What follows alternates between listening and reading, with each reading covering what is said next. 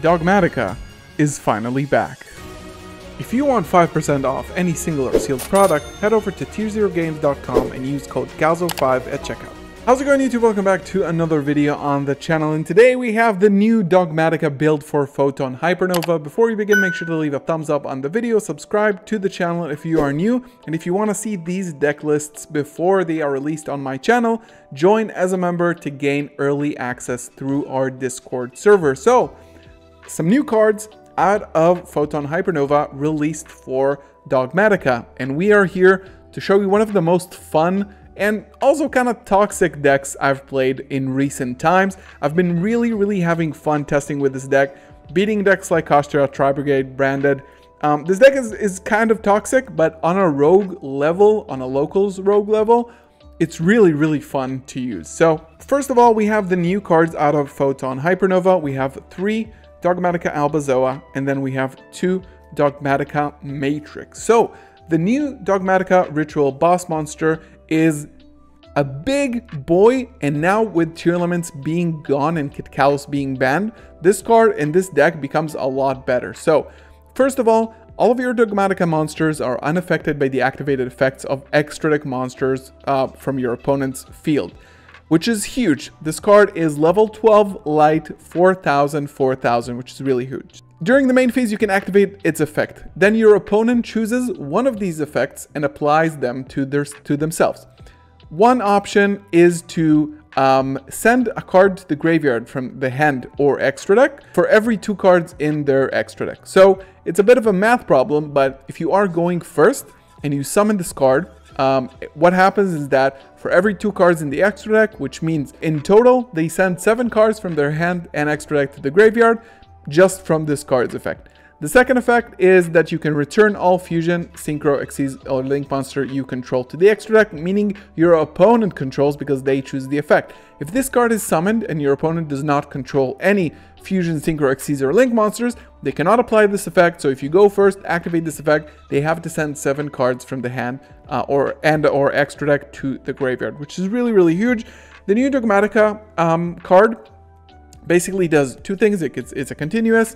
When it's activated, you can add 1 Dogmatika Ritual monster or 1 Dogmatika Ritual spell from your deck to your hand.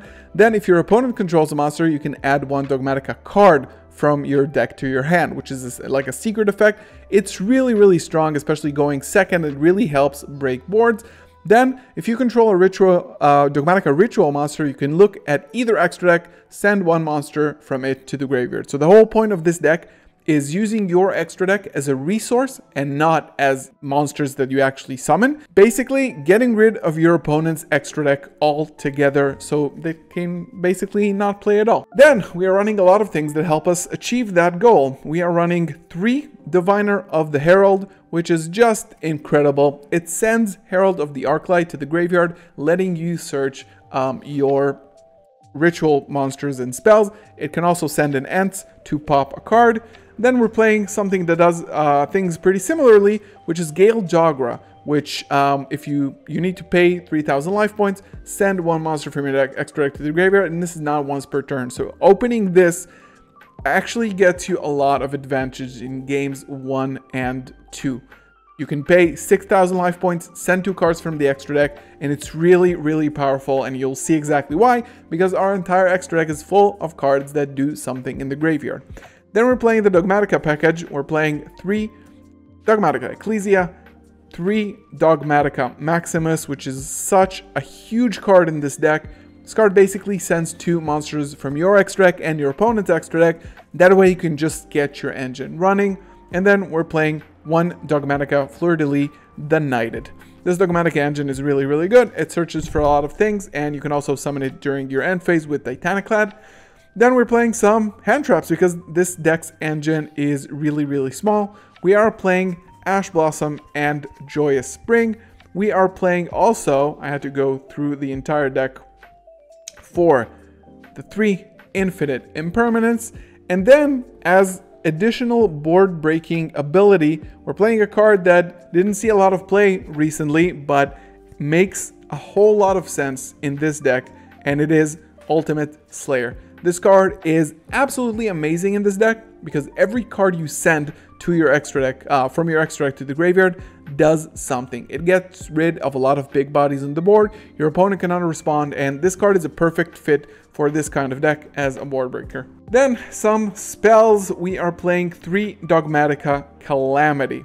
This card is crazy in this deck. What it basically does, it's a ritual spell card, of course, and you can use it to summon any Dogmatika ritual monster. You can send a monster whose level is equal to the monster you want to summon from the extra deck to the graveyard. You don't need to use field or hand for this, so you send a level 12 monster basically from your extra deck. This is why you saw 5-headed dragon at the beginning, and you summon the Dogmatika Albazoa, which is really, really crazy. This card, of course, locks you out of your extra deck, but we don't need that because we never summon it from it anyway.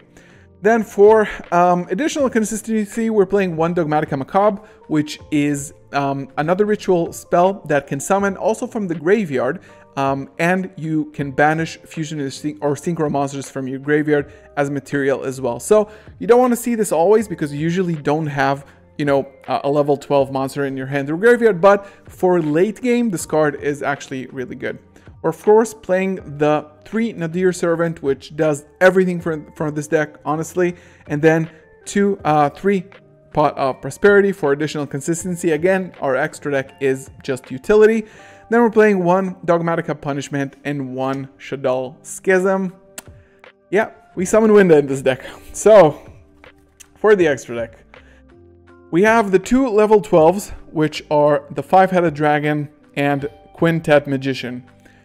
There is no reason why you should play these specifically. Any level 8 synchro or fusion monster will be okay for you. Right now, there is no monster that actually gets you value when it's sent to the graveyard. The new Despia synchro monster in Cyberstorm Access actually will be a good way to summon the Albazoa. But right now, choose a level 12 that you like.